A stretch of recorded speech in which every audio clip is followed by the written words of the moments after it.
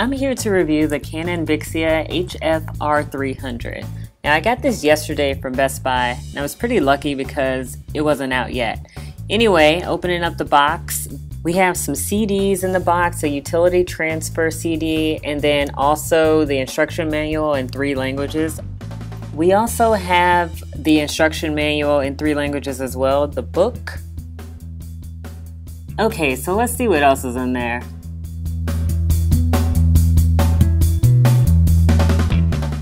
Okay, so we have the camcorder itself, which is a given. Then we also have the AC adapter, the HDMI cables,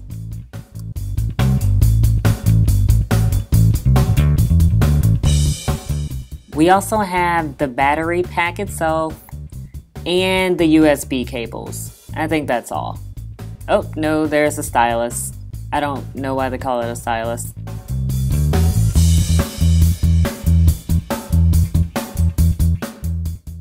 Ooh, so let's take the camcorder out of the plastic, and look at that, it's so nice, very handy. It fits in my hand really well because my hands are small, so that's a plus for me. Look at all the stuff it can do. It's pretty awesome.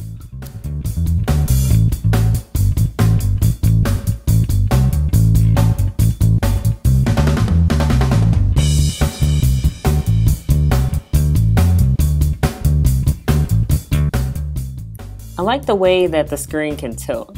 So you can make it go all the way forward so you can look at yourself and see, there you go. And then you can make it go backwards.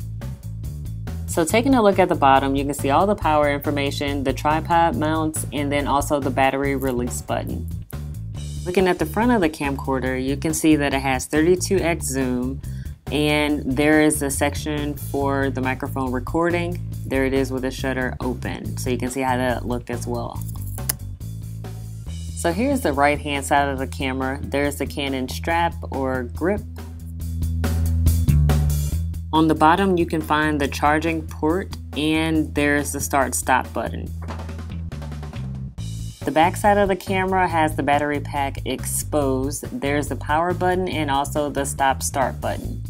The left hand side of the camera doesn't have a whole lot to it. It just reminds you that it has 51 times zoom, a HD CMOS full HD sensor, 1920 by 1080 recording, and intelligent image stabilization. On top it has the zoom. So the W is for zooming out and the T is for zooming in. Then we have the light, which tells you if the camera is on, off, or charging. Okay, so let's open this up.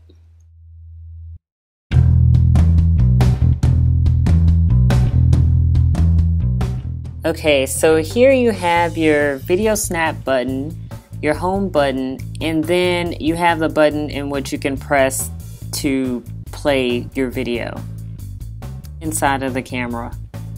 And then you have the section where you can stick in your SD card. Now this camera only has one SD port.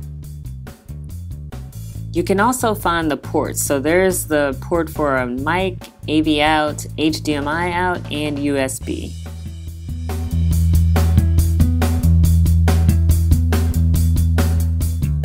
Okay, so let's turn it on.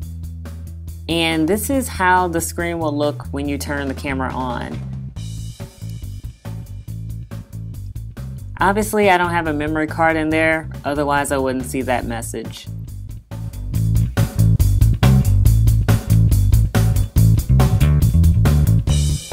Pressing the home button, this is how our screen will look. We'll have main functions, other settings, camera mode, and standard recording mode. So pressing the main functions button, it takes us to these menus. Recording, programs, focus, powered, image stabilization, white balance, exposure, and zoom. And then we have faders, mic level, and decorations.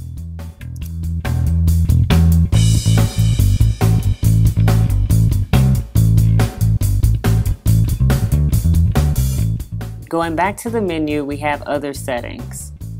And then we have self-timers, zoom speed, focus assistance, face detection, flicker reduction, fader settings, on-screen markers, windscreen, and microphone attenuator. Then going to the next menu, we have recording mode, so you can choose that, your frame rate, the snapshot length, and then available space if I had a memory card.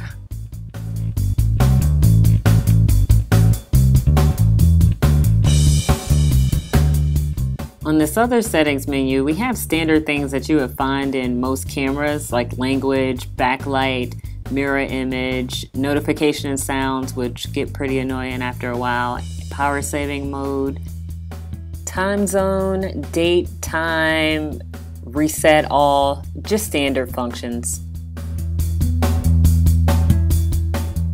In camera mode, we have different functions there, like cinema, which I already have it on. Then we got manual, where you can take full control, and auto. And once again, no memory card. Recording standard mode, you have 3 options. You have versatile video recording, story creator mode, and okay, sometimes it takes a while to get this right, but then you have MP4 versatile video recording. So as you can see, MP4 is selected at 4 megabits per second at 30 frames per second.